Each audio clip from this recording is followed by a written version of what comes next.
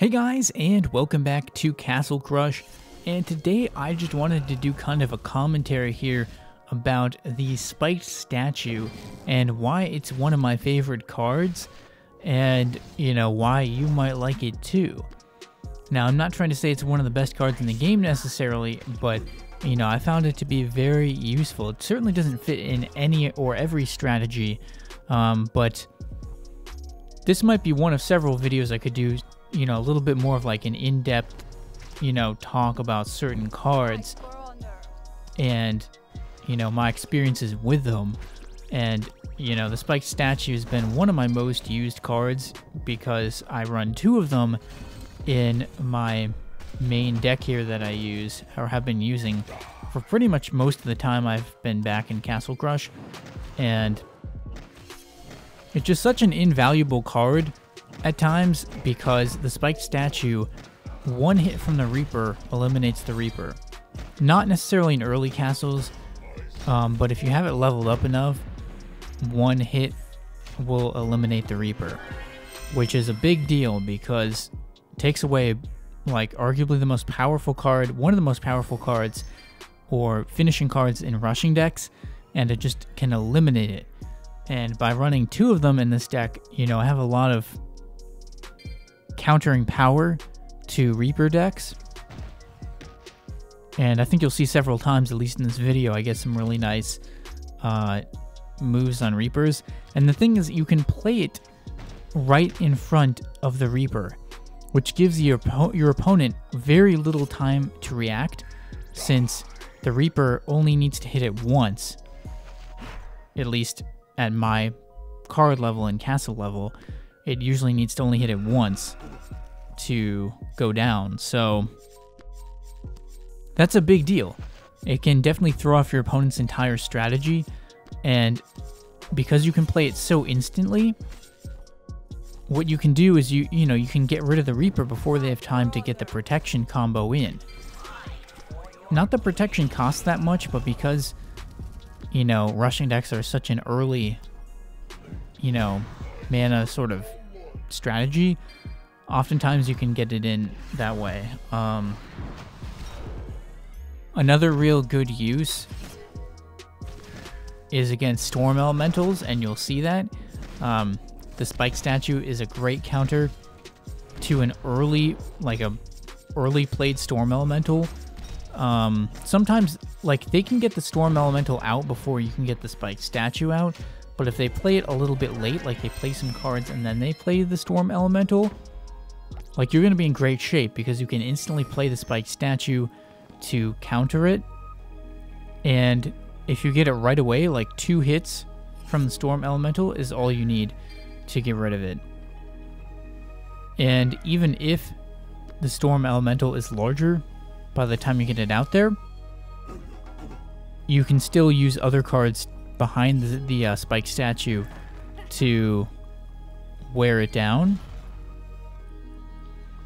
and it still gives you a real good chance to try and eliminate that. So again, right here, quickly getting rid of the Reaper. And that was kind of crazy because I actually used the lightning on a pirate, but I was just thinking to myself, and I was like, well, the pirate in the early game strategy, that's kind of a key card for them. If a rushing deck gets ahead of you, you want to be able to eliminate any cards you possibly can from their stack. And the pirate was kind of an important card at that point. So I just felt like I had to get rid of it, and it ended up paying off.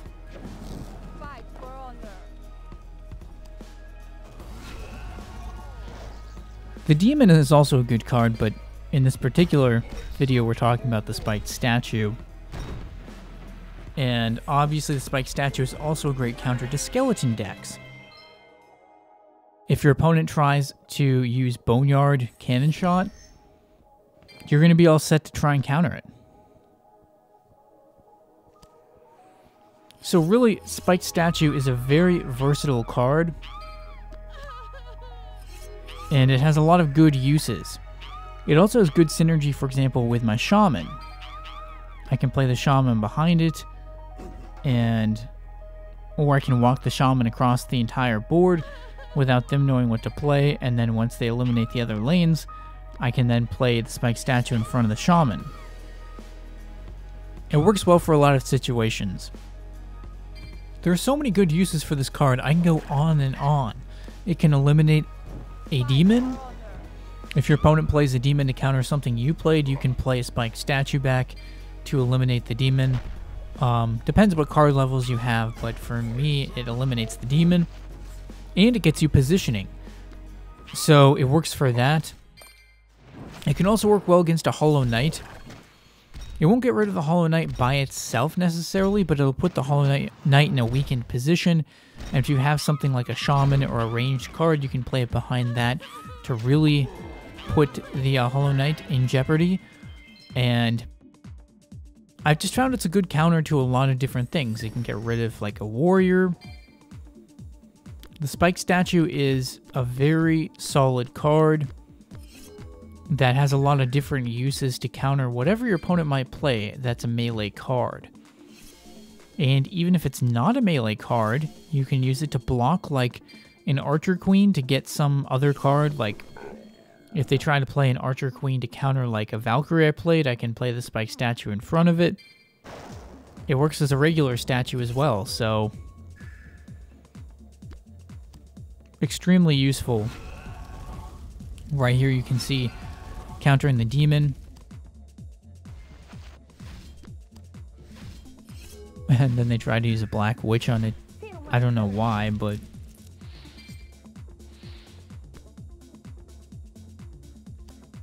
obviously though I guess what weakness does it really have? The weakness to the Spike Statue is obviously going to be a ranged card. The Shaman takes it out pretty quick. You can use a demon on it as well. But what I mean by that is using the special ability.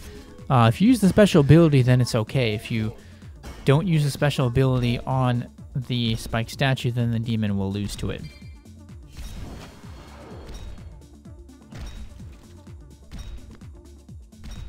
Obviously, the stronger melee cards can sort of power through it, but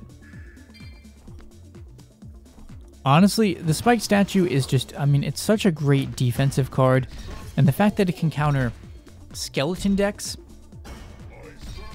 as well as like cannon shot decks, well, like boneyard decks, I should say, and rushing decks, that's just really, really powerful. And it gives you the ability to actually kind of counter different things rather than just only being good against particular decks. But just having the ability to stop my opponent's push and really buy myself some time while doing damage to their cards is really, really useful. And I can use it to block. Like right here, using it to block in front of the Black Knight. Because if you have it in front of the Black Knight, like they basically can't really necessarily touch the Black Knight as easily. Or whatever you play it in front of. And that makes it very hard to stop.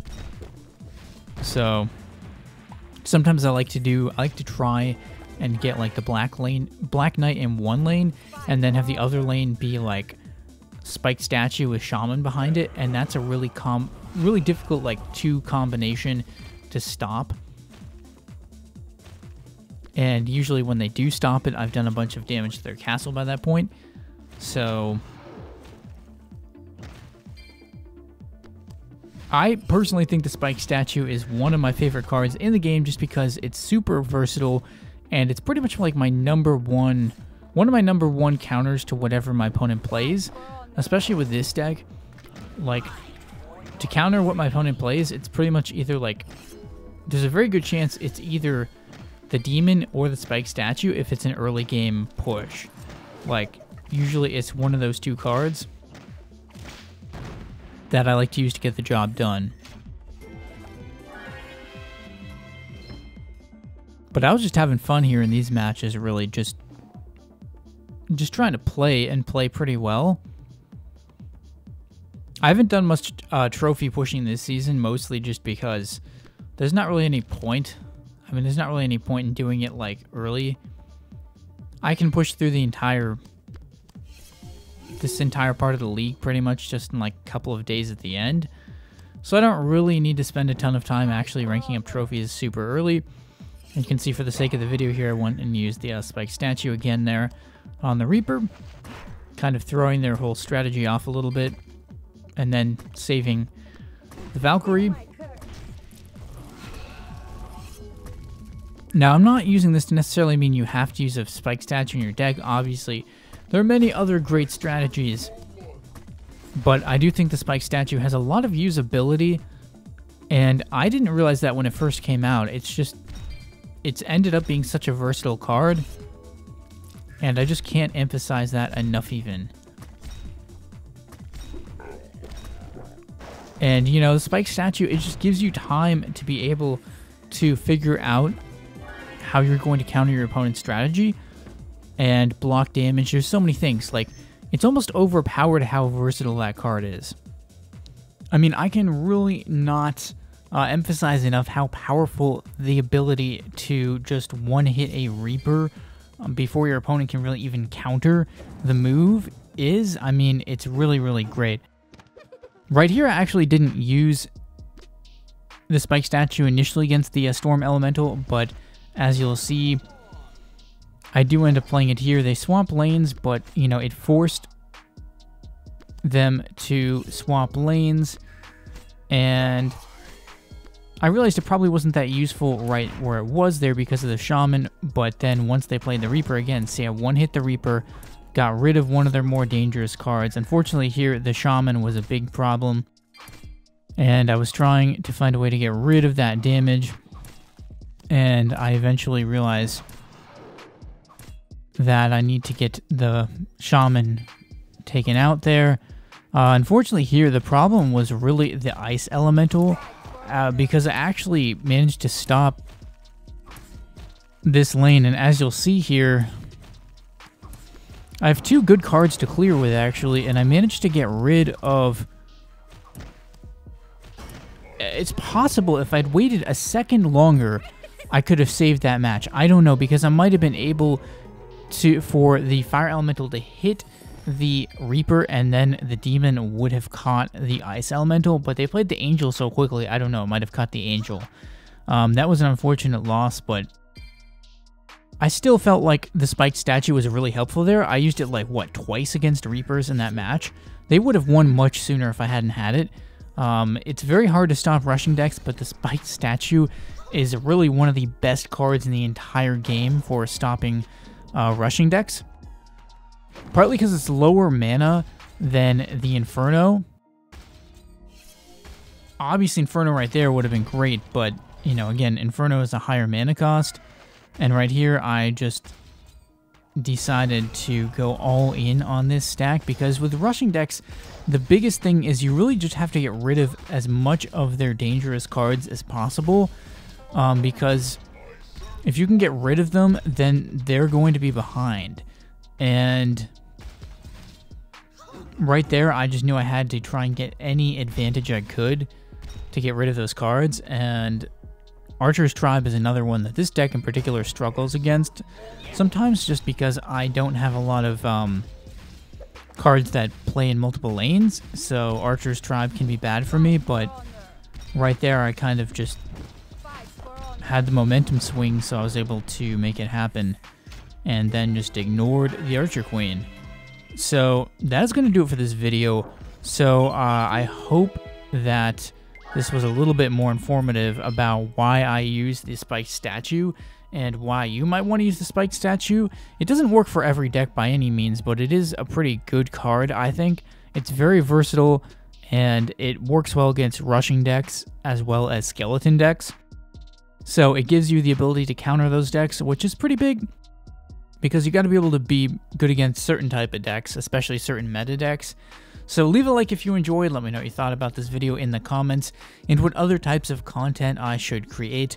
Maybe subscribe if you're new to my channel, and thanks for watching, guys, and stay tuned for more videos.